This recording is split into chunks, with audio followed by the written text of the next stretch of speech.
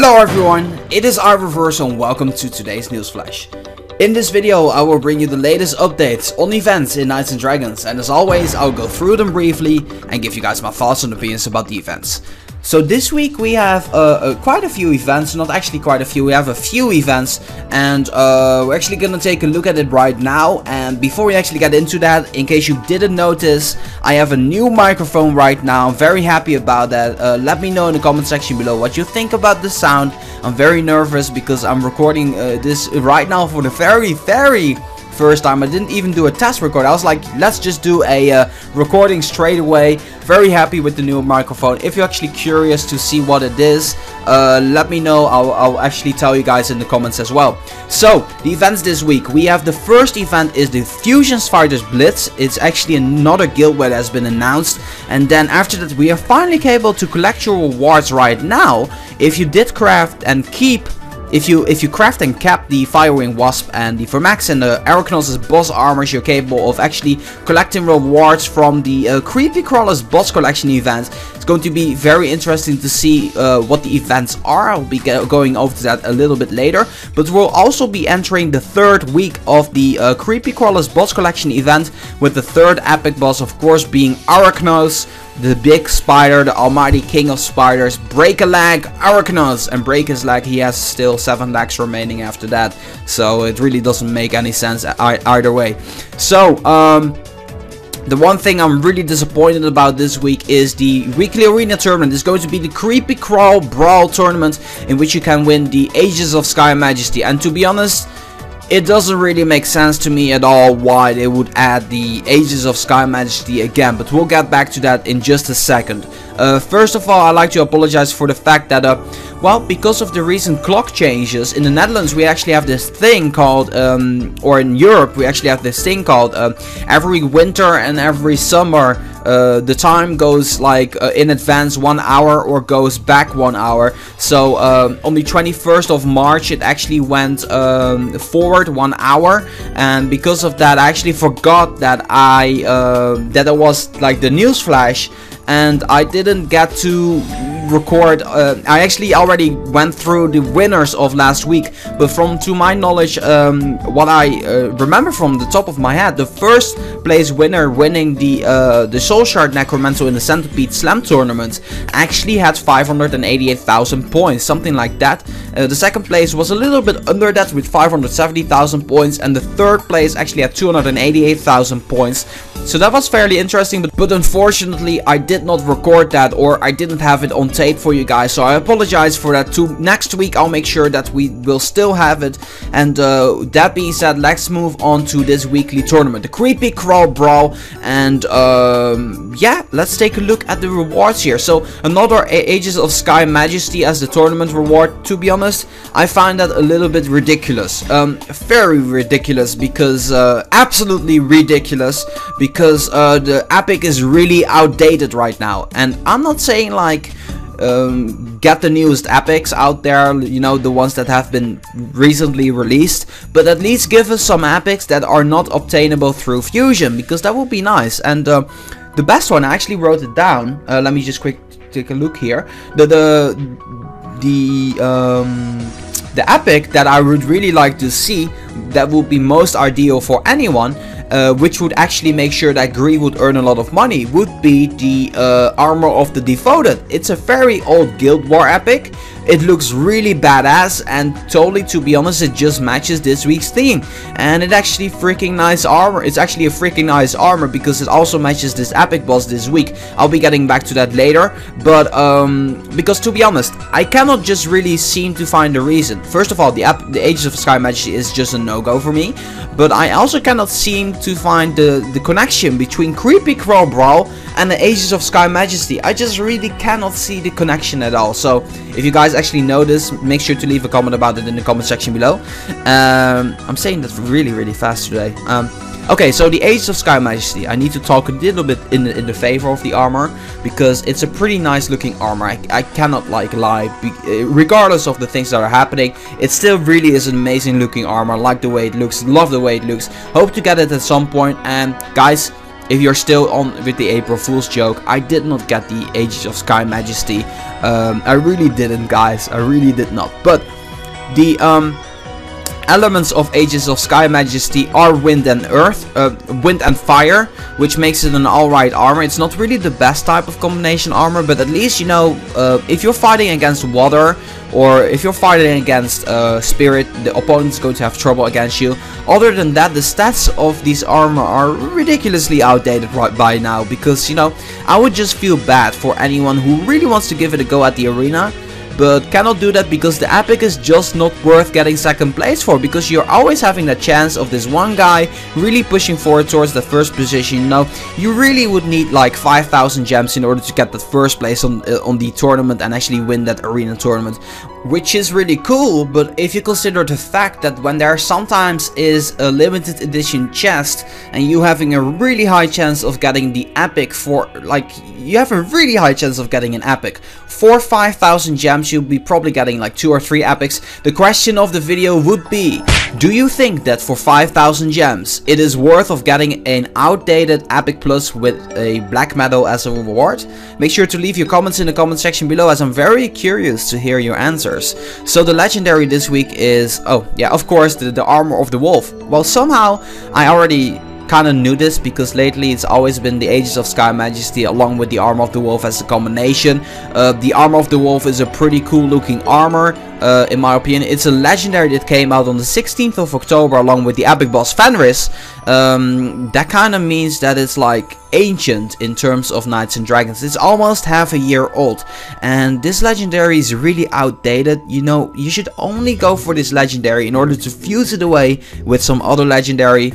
The stats are really bad when you compare it to the recent legendaries, although the plus version does make up for a nice defensive wall. However, if you have to get rank 10 in order to get the plus version of this armor, you might as well not go for it at all, and either just stop at like rank 100 or something like that, or just get the epic or something like that. You know, it's really a waste. If you got 4th position winning the armor of the wolf plus, I'd imagine myself being very pissed if I actually did that. So let's actually take a look at the ultra rare this week. It is an armor of the Infernal Lord. There's nothing wrong with having plenty of armor of the Infernal Lords at your disposal to fuse it away with other kinds of armor that are also 3 stars or ultra rare. So that's always pretty nice.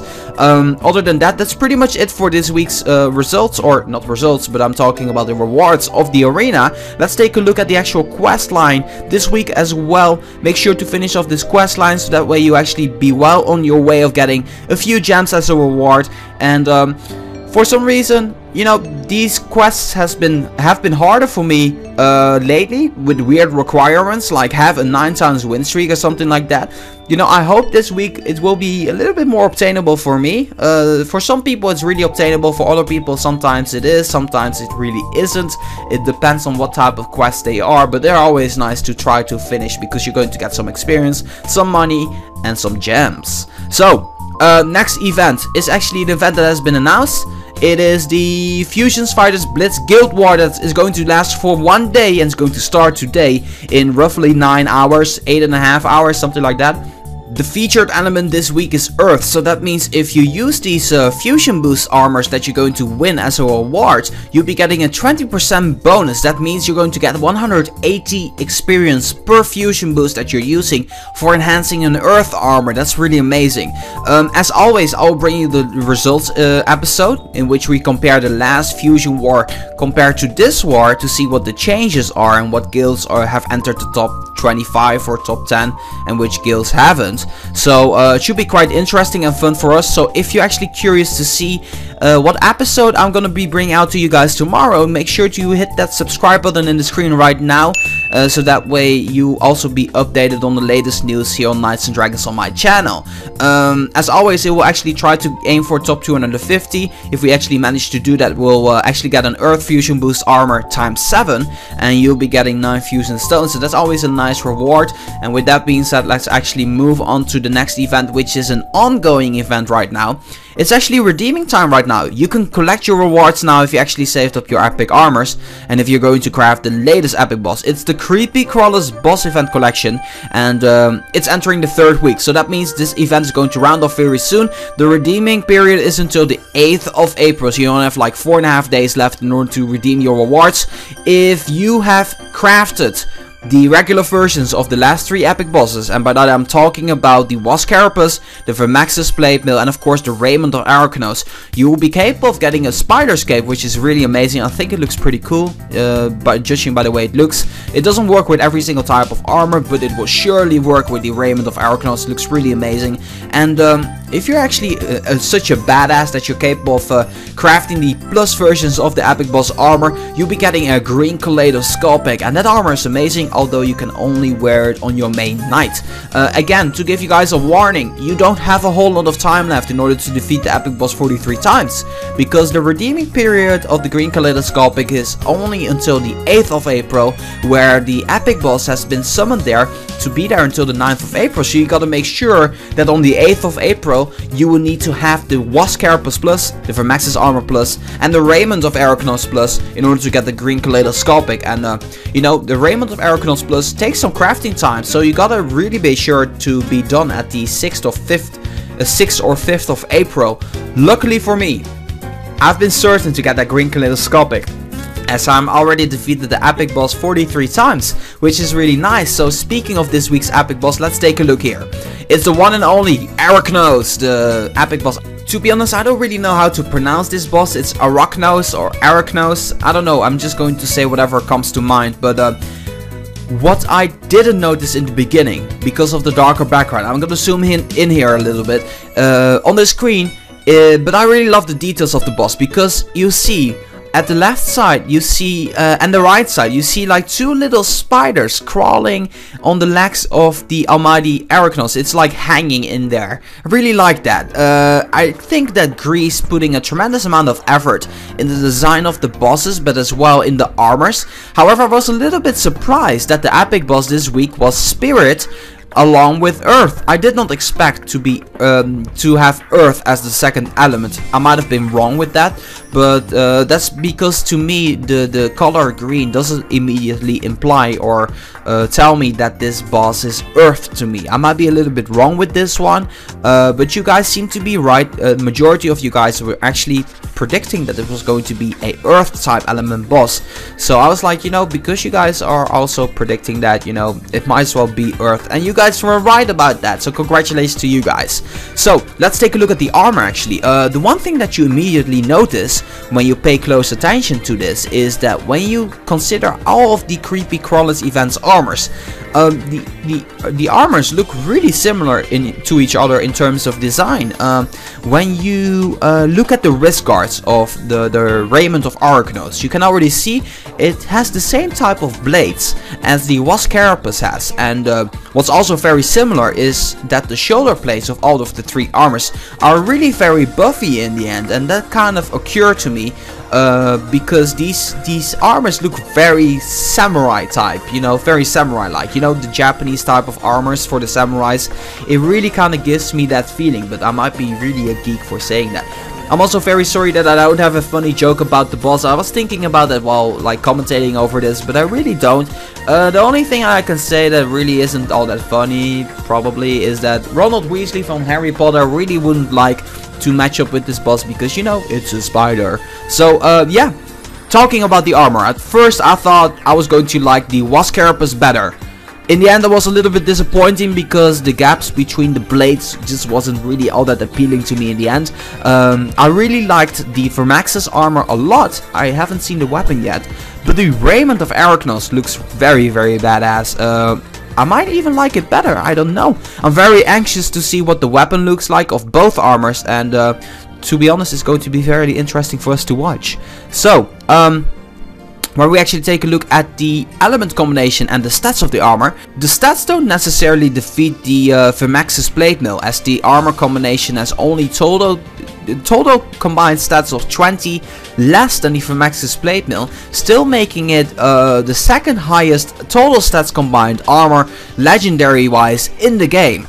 That was really weird when I said that. But what I really like about this armor is that it carries spirit and earth as the elements. Now I'm almost 100% sure that I want to replace my raid skill armor plus for the Raiment of Araknos, but I'm not entirely sure when I'll do that. I'll be covering episodes about that in the near future, so make sure you look forward to that.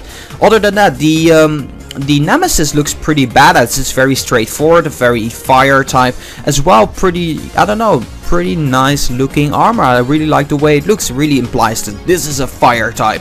Really like it a lot, and this week is very successful in terms of designs, and I really like the way things look this week. So with that being said, we're kind of through our events this week. I really hope you guys enjoy this week's I hope you guys are going to get very far in the Creepy Crawlers event, and other than that, feel free to express your thoughts and opinions about these events with everyone else in the comment section below. And if you guys by any chance want to see more from me on Knights and Dragons, you can always follow me on Twitter, and you can follow me on Instagram. I'm more active on Twitter, by the way. I post up little random pictures about Knights and Dragons from time to time and keep you guys updated and everything. And what you guys can do as well is hit the like button on my official Facebook fan page. But other than that, everything that you guys need to know about me and my channel is in the comment section below. I mean, in the description, in the video description of this video, so make sure you check that out. And that really was it for this week, so I hope you guys enjoyed this video. And as always, if you guys like this video, make sure to boom, give it a thumbs up. I want to thank you guys so much for watching this video. I'm Reversal, bringing your weekly Knights and Dragons news, signing off, and I'll see you guys next week.